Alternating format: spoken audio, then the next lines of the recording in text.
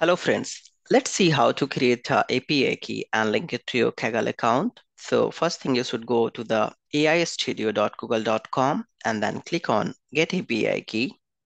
After that, you will get a button called Create API Key. Here, first thing you should do is like create a project. So click on Create Project,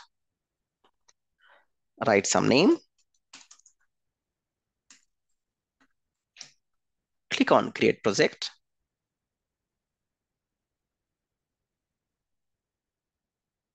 You can see the project has been created now. Give some name to your key.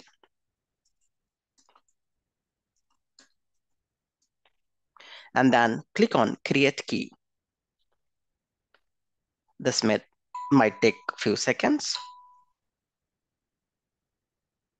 So now the API key has been created. Click on this key and copy the API key from here.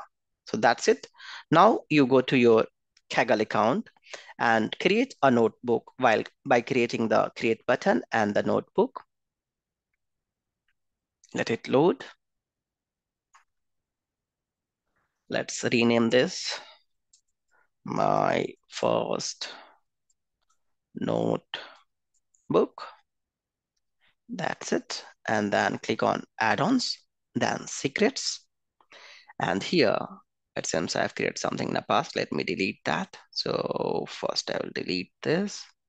I start from scratch. So click on add secret, give some name. So I will use same name, Kaggle API key. You can give any name and then the value, which I have copied from there, and I will save it. Once I saved it, it is all done. I have written a small code snippet to test this. Even you can use this, copy to clipboard and then paste it over here and then print. Let's print the secret value. Let's see if it is reading correctly or not. So this is done. Let's run this. When we run this for the first time, it might take a few seconds to connect and set up. So session is starting and we will be able to see the output very soon here. While it is running, let's create another code block. And I have created a small snippet to test end to end.